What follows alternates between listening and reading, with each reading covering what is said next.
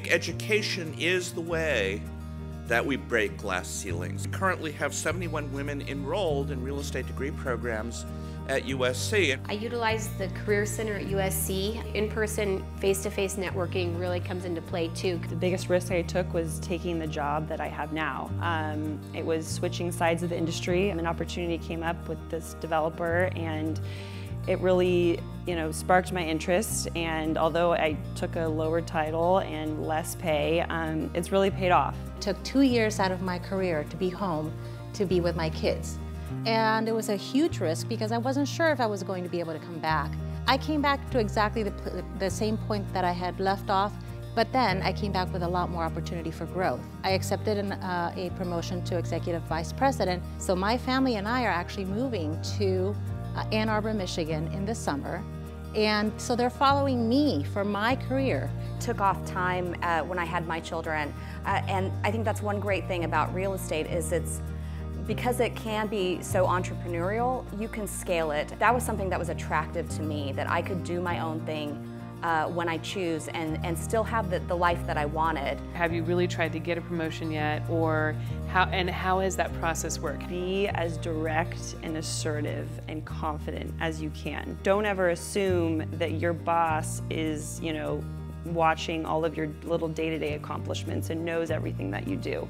You have to point it out. Present yourself as a leader, act like a leader, and I think that the titles will follow. If you want to be a working mom, there are some days where you're going to miss some things, but ultimately, like Mercedes said, I think it all balances out. I think it's great to set an example for your kids to say, okay, I can do it, I can be a great mom, I can be a successful career woman. Most of my mentors have been pretty fluid. I've kind of sought after people that I aspire to be like. I think representation of women in real estate is really important. You can see that there is a path to it. I think visualizing yourself in that path is really important. Just the industry-specific stuff, I'm part of Commerce Industrial Council. It's just a local council in the market that I work in, and you get to know the city officials and leadership in the city, and I feel like that's a huge opportunity too for you to kind of spread your wings within your industry. The Urban Land Institute is a national organization with the mission to provide leadership in the responsible use of land.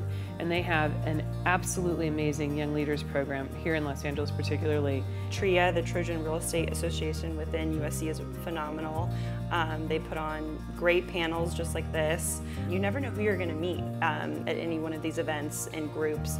I think it really provides a network of people within the industry. We're the largest owner, my company, of healthcare real estate, and we only probably control something like 4% of that market.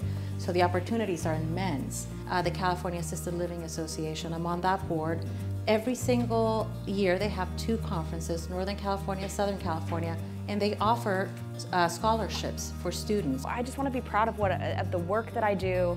I want to influence the built environment. I really want to be able to see the buildings that we've thought about and designed be built and meet some of the tenants, continue to aid the process of transforming the city of Los Angeles into a place where individuals of all socioeconomic backgrounds can live together. Be active, be assertive, be confident, ask for what you want. Each one of us has a really happy home life in addition to having really great careers, so I think you have some great examples here of how you actually can have it all.